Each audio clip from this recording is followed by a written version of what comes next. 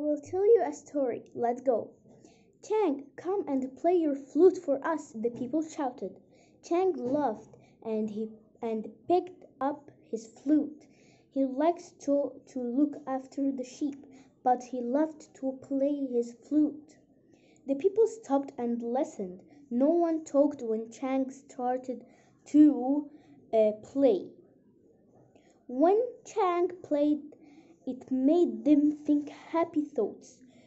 Soon it was time for bed. Chang put down his flute for the night. He put down his flute. Then he took the sheep to the field near his house for the night.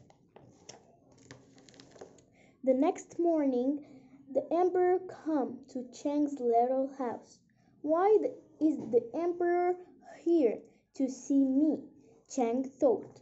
The emperor took Chang to the field. How many sheep do you look after for me, Chang? He asked.